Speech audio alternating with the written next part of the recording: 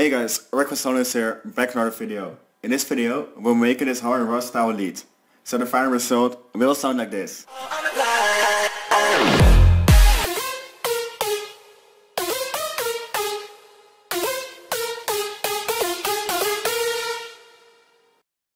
So now, let's dive into the preset. So select in the preset. First at A, we're gonna use this wavetable.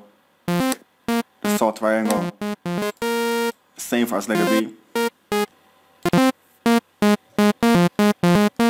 So enable the filter.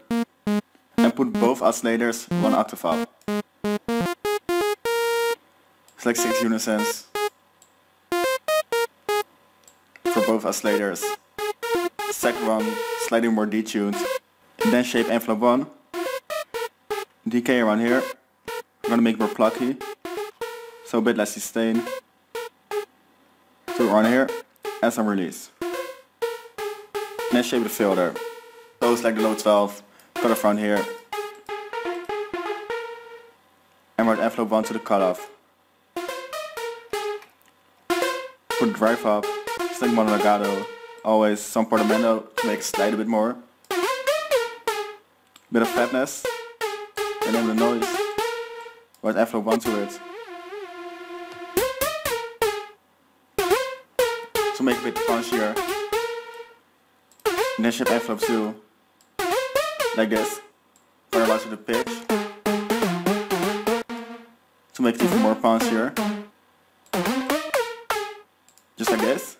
So now let's dive into effects. So first of all, hyperdimension. For the mix dimension.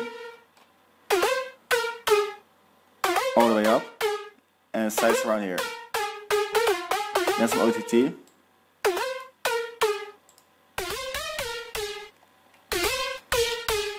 Gain around here. Nick of the chorus. Some reverb. With a low cut. Because we don't want to waste the reverb. And then finish off some EQ. So it's a low cut.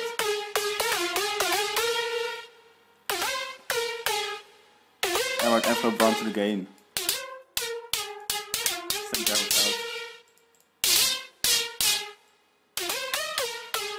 And lower the frequency. Just make it more pluggier in the high range. And there you already have your Holl And Rush style plug. So that's it. So thanks for watching.